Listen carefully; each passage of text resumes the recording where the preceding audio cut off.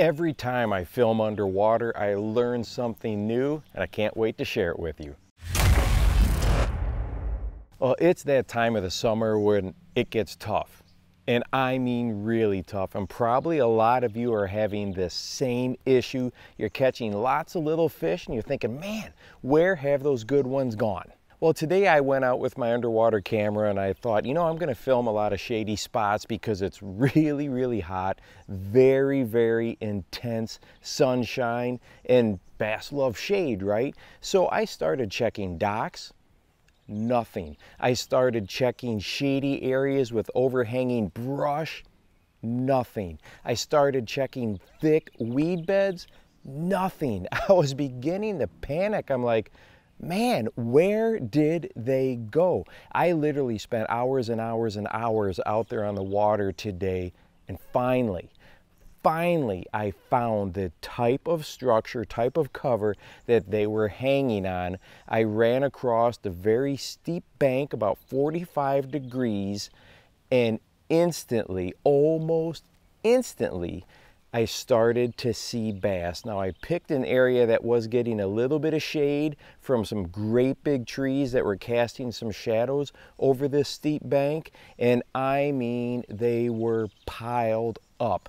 All across the other parts of the lake on, flatter banks, low tapering banks, I was seeing all kinds of, sunfish and crappie and catfish and carp, but I wasn't seeing bass. It wasn't until I got here on that steeper bank that I started to see both largemouth and smallmouth in the exact same area. And we had little bass. I mean, take a look at this school here. There's just a ton of little bass right here, which is a good indicator for the future. We had some other fish, probably in that 1 pound, maybe pushing up to that 2 pound range. There was those bass right here. And then there were some better fish mixed in as well. I mean, we had bass of all kinds of year classes in this one small area, and I mean small.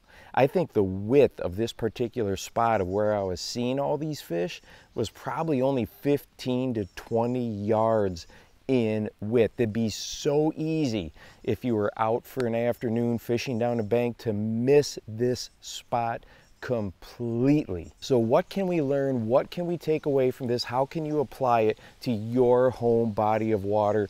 Number one, definitely always take shade into consideration during these hot, intense sunlight, summer types of days. And I mean, if you've got a shady spot that's only a few square feet, that can still hold fish, and move with that shade throughout the day. Definitely, that is a key factor, and many of you know that. The next thing, if you feel like that you're just casting through empty water, kind of like how I felt today when I was trying to find some bass out there, just all kinds of empty water. If you're running across that, really take note on the type of bank, the shoreline, that bottom composition. Is it flat? Is it slightly tapering?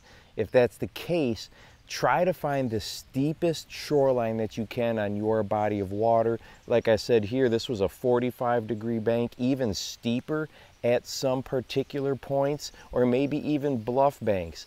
Those bass love to be able to find comfortable water by moving up and down and not expend a ton of energy by swimming in a huge horizontal distance. As a matter of fact, the surface temperature here today was 81 degrees, and down at about 25 feet, it was still 79 degrees. That's not a huge difference, and most of the fish today were hanging in that 12 to 15 foot range, but a couple degrees difference can make a difference, and they can get there so easily on those steeper banks. Now the bare bottom, no fish down there whatsoever. They were still hanging over the vegetation. There was some bass on the wood that was here, but they were relating to that grass and within the top edge and the bottom edge of it, and they were stacked there. And that leads me to my next point. If you're out there on these really tough days and you catch a fish, no matter the size, don't leave that spot. Soak it over thoroughly. Fish every aspect of that, up, down, left, right. you might have just run across a huge school of summer bass. Like I said, it'd be so easy to cast right by this tiny area that I found today and maybe catch one of these 8 or 9 inch fish and just keep on moving. But there were good fish down there with them. So if you find this type of area, if you find a bass, fish it over thoroughly, you might be lining up for an absolutely terrific day on the water. And if you would like to watch a video on another aspect, crucial aspect of fishing in the summertime, go ahead and check this one out right here. I think you'll find it interesting. And make sure that you go out and encourage someone today. You never know how you might just change their life. For the Bass Fishing Life, I'm your host, Steve Rogers.